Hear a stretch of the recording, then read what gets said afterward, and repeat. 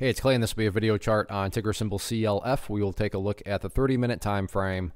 Real quick, what do I mean by 30-minute in case maybe you're new to charts?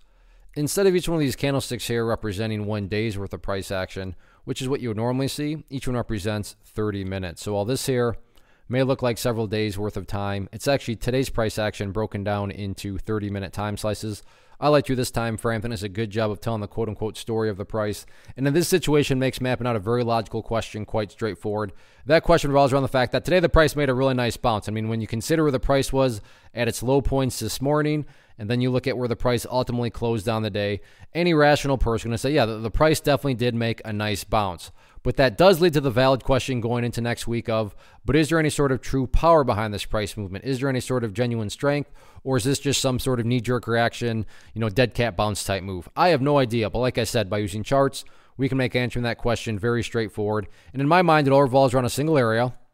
And that area is down here at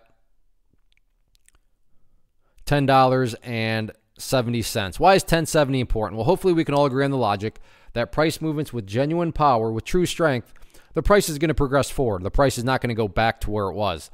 I'm assuming you're saying, hey, thanks, Captain Obvious. Of course, if a price movement is truly powerful, it's not going to go back to where it was. That'd be a total contradiction. Exactly. So with that in mind, think about 1070. Any sort of closes below there, or worse yet, if the price separates to the downside, what would that be doing to the price? That would literally be putting the price right back inside of that range of the chart that it just broke out from. Again, going back, not a sign of true strength. Whereas let's say the price pulled back here, behaved in this manner, and then started to work its way back upwards. What would you have in this situation? Well, you'd have a set of lows right there.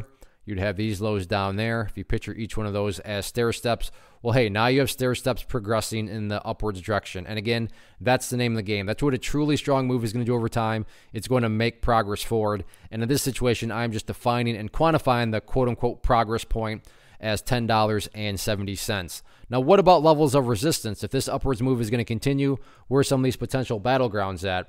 As it stands right now, the key level to watch is going to be that purple line there, the 50-period simple moving average. Just as a quick kind of reference point, going back through history, you can see many times the price has tried to get up through that level and just has been rejected and rejected and rejected by it. Am I saying it's impossible to break through there? I'm not saying that.